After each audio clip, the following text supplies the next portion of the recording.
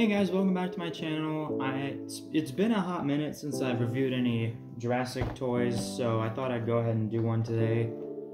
But just a few things I want to point out. I was pleasantly surprised with how well the 5 video turned out. And it's getting a bit popular. It's got over 100 views, which is insane. I'll be doing a lot more Caught Zombies content on this channel. I'm not sure. I'll put on a YouTube poll in my community tab to figure out which map I'll be doing next.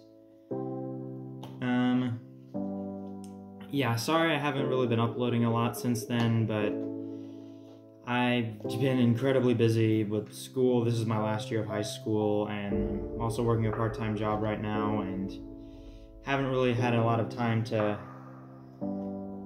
do YouTube, but hey, I'm back and I'm gonna review it. And so, for today I'm gonna be reviewing this. This is a figure that when it came out, a lot of Jurassic Park fans lost their minds, specifically Jurassic Park 3 fans, because, hold on, I'll just get it out of the box. If you'll recognize it, this is the Hammond collection Corythosaurus that was teased a really long time ago. I got it for Christmas. This one right here, actually, I got for Christmas, and I've been wanting to unbox it for ages, but I've just been so busy that I have not been able to, like, at all.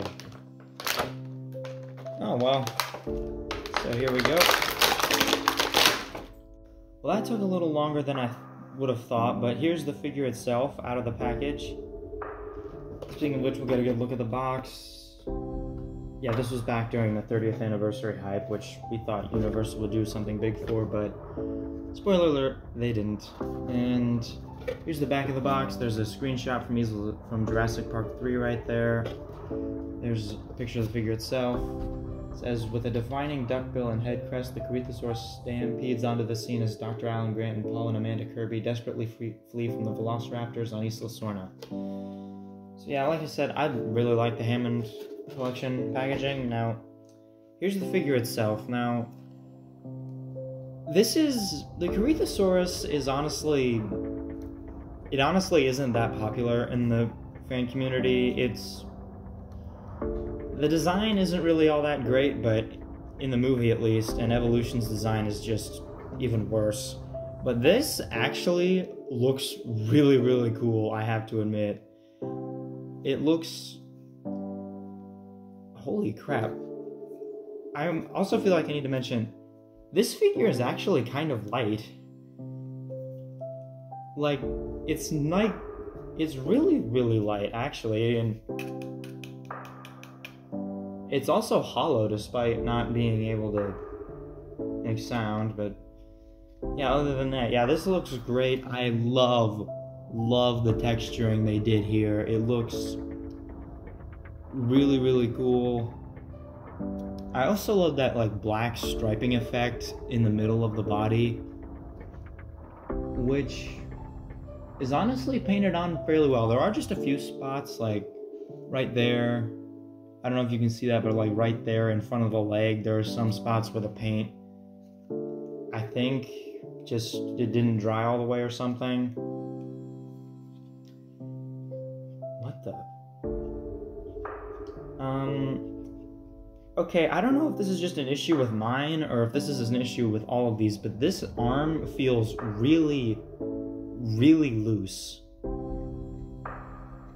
Yeah, what the heck is up with that? Anyways, so let's take a look at the head, which also looks really, really cool. Wait, what? Okay, there's just like a tiny paint error right there in front of the eye. But other than that, the head looks really great. This is probably one of the most film-accurate figures we've ever had. And like I said earlier, when this figure was announced, the whole fan community just lost their minds because Corythosaurus hasn't really been made into a toy for Jurassic, I think. Or if it has, I've never heard of or seen one. Yeah, also the mouth is honestly really, really small. And and honestly kind of hard to open because the jaw is so small, but other than that, the head is sculpted and painted fairly well. I also love these like little brown stripes that go along the back. They look really cool. Like a lot of Mattel's figures, some of the hand claws aren't painted like at all, but that's just to be expected with Mattel. The foot claws are painted though. And also, again, like a lot of Mattel's figures, the feet are a little oddly shaped, but that's mostly to just help with stability, which, hold on, can I stand this figure on 2 legs? Oh, I can stand it on 2 legs. I didn't know if I could because you saw it earlier. I had it like leaning down on all 4s like this. Never mind, it stands worse when it's on all 4s. Now, there are like a few nitpicky issues I have with this figure. For instance, I already mentioned the loose arms, but why are the hands in such a weird pose? Like, I don't know what's up with that. It just looks like they have really loose wrists. Also, I really like the articulation on the legs, but it is a little hard to get the feet in the right position. Maybe if I lay it flat like this. Okay, it's standing on its heels. Alright. Yeah, other than that, this is a fantastic figure. One I'm definitely glad to welcome into my collection. I'm not too sure how much it costs. Like I said, I got this for Christmas. I didn't buy this myself. But I don't know, maybe like the $15, $20 range, maybe it says on the box. Never mind, it doesn't say it anywhere on the box. But yeah, anyways, guys, this is a great figure, and I think I'm gonna wrap it up here. If you've enjoyed this video, leave a like, subscribe, hit the bell icon so you never miss any new videos. I probably won't be doing a missing Doctor Who episode review like the Celestial Toymaker again for a good while because that video was such a nightmare to edit. But I will be trying to get into this cycle of Jurassic Park video, Doctor Who video, COD Zombies video, and maybe like stick to that cycle for a bit. That's probably my plan.